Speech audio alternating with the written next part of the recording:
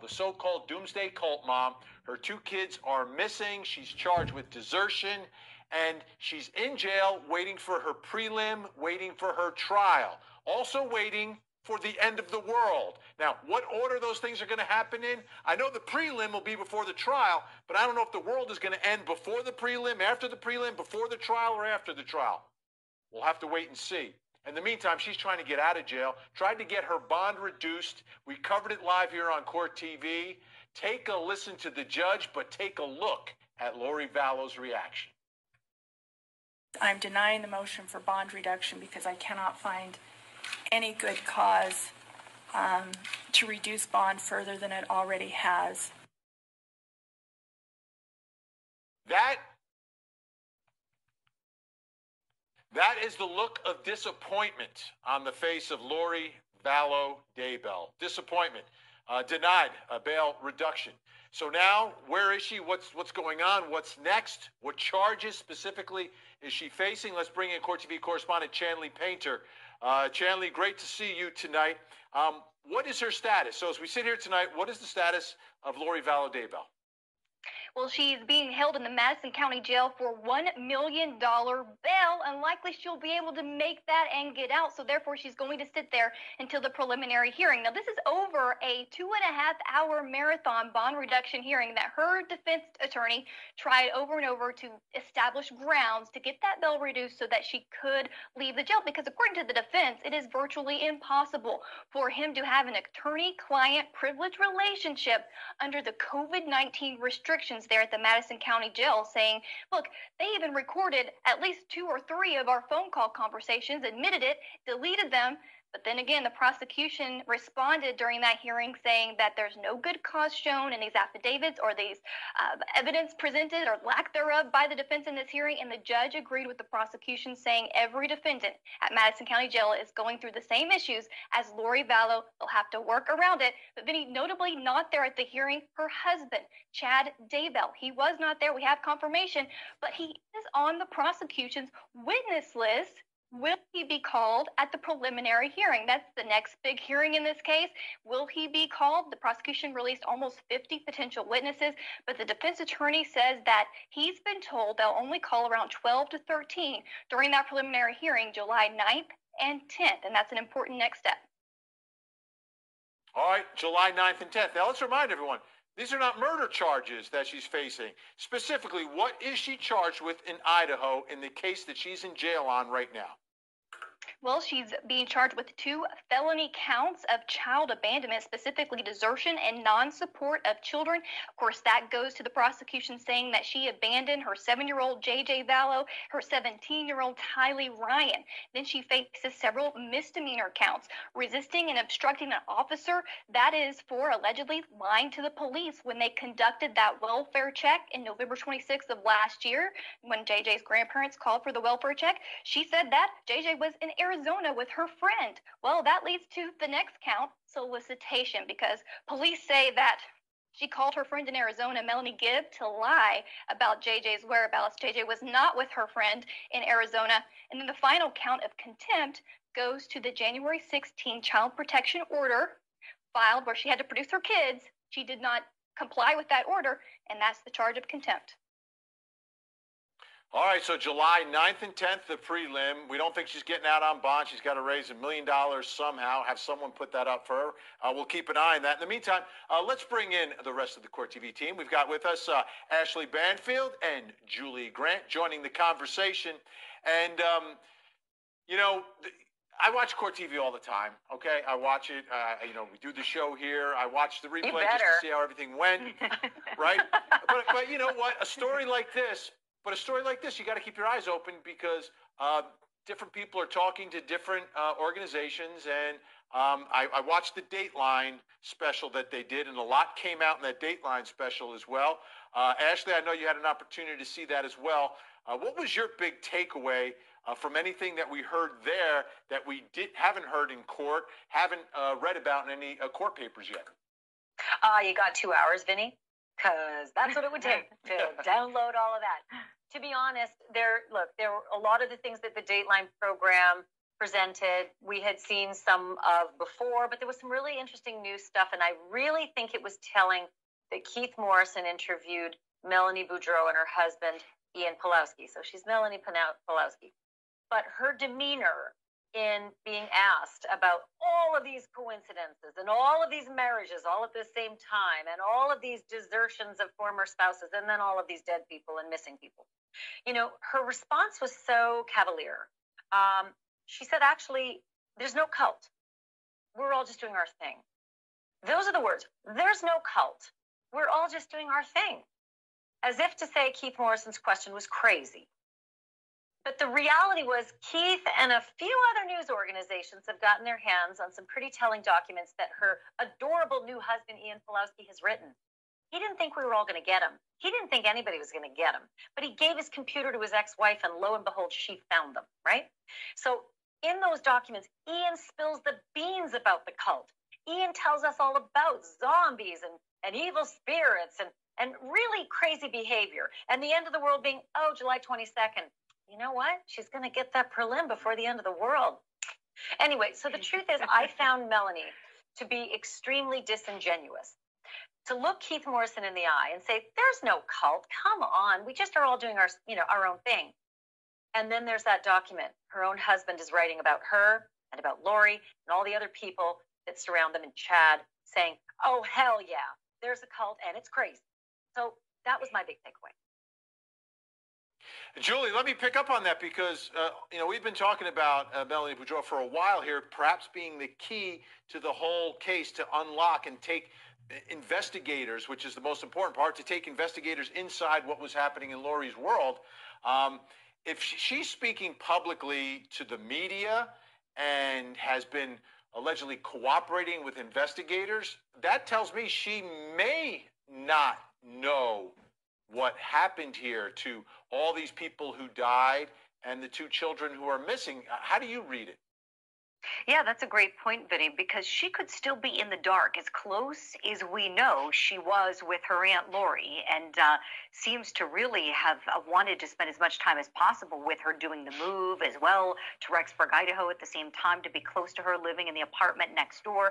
She may have been kept in the dark. I mean, really, the only people who may know what's going on with those kids are Mr. Doomsday and Mrs. Doomsday. So perhaps Melani was kept in the dark, and maybe she wanted it that way. Maybe she was a little frightened after what happened to Lori Vallow's ex-husband, Chad Daybell's former wife, and of course Uncle Alex Cox. So who knows with her? But I'll say it. I said before, I'll say it again. If she does know, she needs to talk now, or else if law enforcement is ready to bring some charges for homicide and there's a conspiracy, and if she's in any way involved, she could be looking at charges if there is any behavior that was criminal. So I would hope she would cooperate if she has knowledge, Vinny, and this way cut things off at the pass, if you will.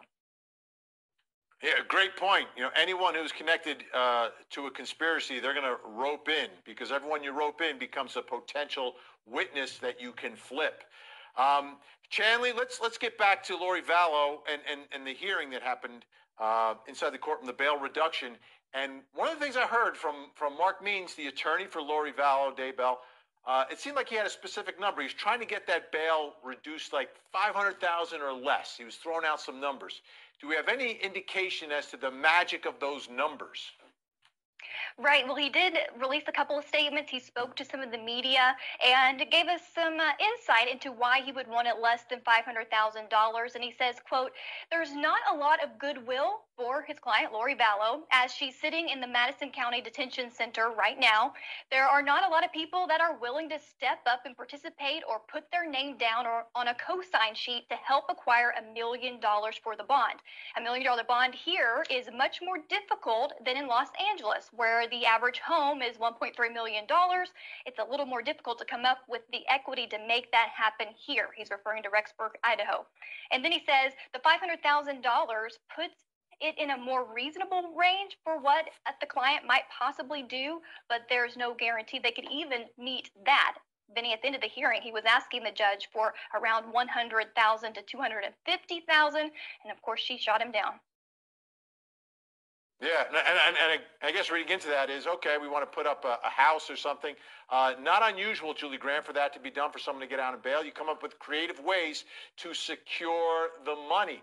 Maybe you have your own house, which Chad may have, or friends, relatives, members of the church, followers may be willing to do that. But $1 million, you're going to need a bunch of houses out there in East Idaho. Oh yeah, no, absolutely, and some willing bail bondsmen too, who are willing to help out with that as well. And I've read some reports, Vinny, and a lot of people want to steer clear of her for obvious reasons, and you can't blame them. And she is certainly a flight risk. So for a bail bondsman, that's their biggest risk, right? Is not being able to find that client. And so with her, she already, went off to Hawaii, had her nice wedding. Not a care in the world as to where those kids are. I mean, big picture, Vinny, this is really frightening because when you think about it, it's not like Lori Vallow and Chad Daybell are pointing the finger at someone else saying, oh my gosh, maybe the kids were kidnapped, or, oh, we don't know what occurred. We last saw them when. It's not like they're pointing the finger at anybody else. So that tells me, okay, maybe these kids are, option number one, hopefully somewhere safe with someone secretly caring for them. We can hope for that. Or the other two options, which are bad, is that they are dead or they were sold, something like that. So really, really dreadful possibilities when you think big picture in these beautiful children, Vinny. Chanley, another issue we've been talking about a lot is, and it came up in court, that he's representing Chad and Lori Vallow Daybell. Did he address that at all, and what did he say? Yeah, he did address that. An interesting answer, too. He says, quote, there's obviously complications when it comes to representing a married couple, but there's also complications and conflicts when you represent someone like Lori and you don't represent someone like Chad. It's trading one set of problems for potentially another set of problems. Ashley, I'm sorry, I don't know what to make of that. I can't believe this guy. He knows that the Attorney General of Idaho has reached out to the local prosecutor to say, we're going to work together here in looking at murder, conspiracy to commit murder, and attempted murder. He knows that's all circulating, right? He knows he may have two clients whose trials could be severed or could be together. It's dumb. It is just dumb, D-U-M, dumb. And so I got to be honest, I don't know that this guy eventually is going to be, by the way, I hope you know that's a meme, that I don't really spell dumb that way. This guy is going to have to figure out how to work with these two clients differently because there is a whole world of hurt coming down on them. And the fascinating part is, do you see this picture that we're looking at here? She's not looking around, is she, Vinny? She's not looking around in the gallery like, where's Chad? Maybe she was wizened up before she came out from the holding cell that he ain't going to be here. Probably not in his best interest. But I want to know, while that lawyer was suggesting that there's not a whole lot of money and a whole lot of people who love her and who want to put up the money, Chad's supposed to love her. He just married her, and he just collected on $430,000 in insurance money on his dead wife, Tammy. So did they spend it all on that wedding? Where's the $430,000? Isn't that pretty close to what you're going to need to, get towards a solid bail if you can find another bail? It just seemed weird to me that she didn't even seem to be craning her neck around. Like she just knew fait accompli. He's not there. I don't know. The whole thing just stinks. By the way, she's got enough dead people in her past as well that she may have collected on some other life insurance. So I wonder where all the money's gone. Follow the money, I always say. Yeah. Chanley, the other part, Mark means the one thing that I will hand it to him, and, inside the courtroom, a strong presence. I mean, he was like the star of that bond reduction hearing, having his voice heard, being very passionate for his client. And I could see a guy like that, getting in front of a jury and telling the story. But the other part of this is, this is a big case. This is going to be time consuming. It's high profile. I understand that. But Lori Vallow can't make bond. I don't know how much money she has. Why did he even take this case?